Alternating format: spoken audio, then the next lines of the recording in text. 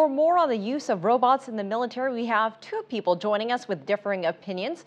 With us live from New York City is Mike Lyons, a senior fellow with the Truman National Security Project, and from Beijing, Professor Noel Sharkey, an expert on robotics. Gentlemen, thank you so much for being there. Noel, let's start with you in Beijing.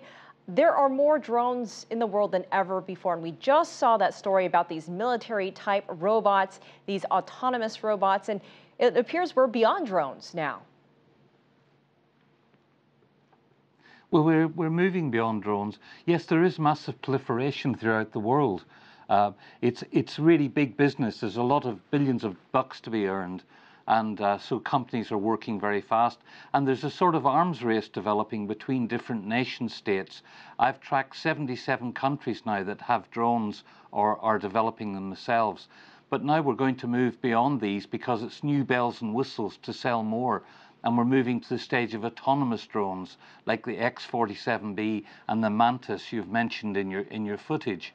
And this is very, very concerning. It will change the nature of warfare, I believe.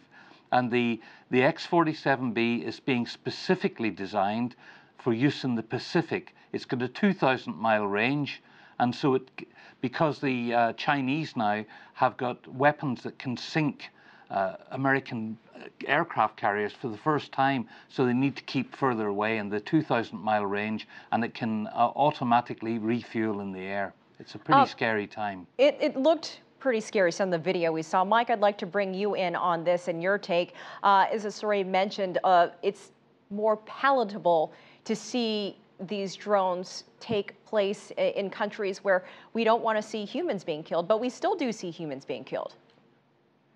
Yeah, unfortunately, that is collateral damage is part of the process. But the American president would say that drone use right now is legal. It's highly effective. And it also saves lives. And as the United States prepares to kind of chase down terrorists in these places that have hid away in countries that can no longer catch them, they've used this technology. There's no question that the drone, the aerial unmanned vehicle armed with a rocket, has changed warfare. It's one of those things like the crossbow before, the machine gun, and the airplane has changed the way nations will eventually fight their wars. Well, let's talk about that because, you know, seeing this video of these drones and these robots, it looks like something out of a movie. Do you think we'll see a day where we see drones and robots fighting one another from various countries?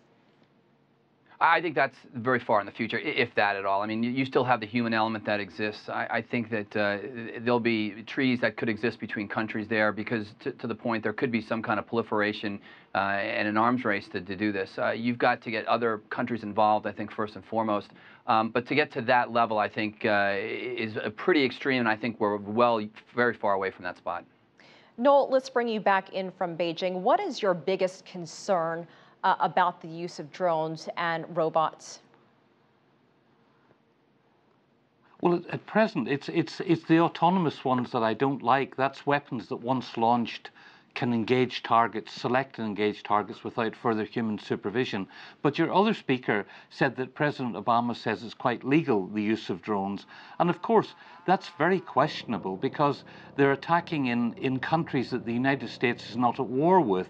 And recently, even in Libya, it seems that the War Powers Resolution in the United States is not being used in force. And it might be that this is not a war and this is human rights issues. And so you can't have collateral damage of humans if that's the case. And so innocent people are being murdered, essentially. But setting that aside for a moment, the use of autonomous drones, I think, will develop very, very quickly. I don't think it will be a long time. I could make you a killer autonomous robot within 2 weeks if I wanted to, if I wasn't concerned about the morality of it. The United States is concerned not to kill a lot of civilians, of course. But the problem with these weapons is that they can't, computer systems cannot discriminate their targets. They can't tell the difference between a combatant and a civilian. And I think by 2020, at the very latest, these systems will be deployed. They don't know how to be proportionate, how to apply proportionate force. And as you mentioned earlier, there's a bloodless war here on one side. and that side will be the high-tech countries, but not for terribly long, because many countries will have them. As soon as these are developed, they're very hard to think of the ideas, they're very hard to develop them, but once they've been developed, they're not so difficult to copy. I know that China are developing the Anjun, the hidden sword. I can't speak Chinese, unfortunately, and that's an air-to-air combat, fully autonomous aircraft. I don't know how far they're getting along with it. The Russians are developing the Scat. The Israelis have a ground robot called the Guardian, which is let me get Mike to weigh in on this as well, because let me get Mike to weigh in on this as well, because in the end, regardless of an autonomous robot, humans still have to be behind it. Humans still have to be behind the programming and the technology, wouldn't you say? Mike, let me get your thoughts. Yeah, that's right. There are very few fire and forget weapons in the current inventory right now. And in fact, most of them are really the surface-to-air missiles, which are technology back from the 1950s and 60s that are heat-seeking in regard, and they're, again, indiscriminate to who they hit. It's point and click. But most weapon platforms have human involvement all the way, and in particular, the drone program that the United States has, they're clear with regard to eyes on those targets, and they're going through painstaking processes to make sure that the target is going to have the least amount of collateral damage as possible. Noel, we have 10 seconds left. I'd like you to have the last word.